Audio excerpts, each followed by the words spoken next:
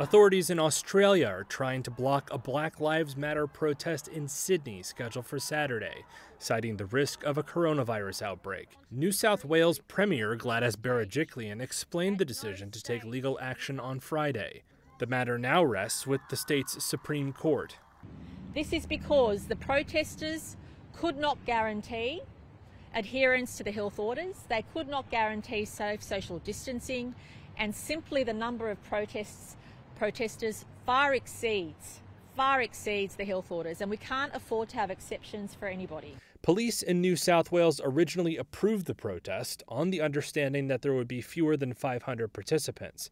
Organizers now expect thousands of people to attend. The last-minute decision from the New South Wales government came after Prime Minister Scott Morrison asked people not to go. So for all of those Australians who couldn't attend the funeral of a family member, or couldn't see a loved one in a nursing home, or a veteran who couldn't remember their fallen colleagues by attending a war memorial service on Anzac Day, I think all Australians owe all those other Australians a great duty of responsibility.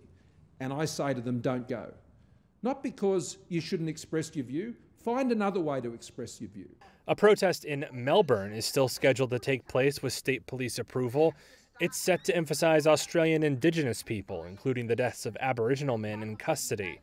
Victoria Premier Daniel Andrews has urged people not to attend.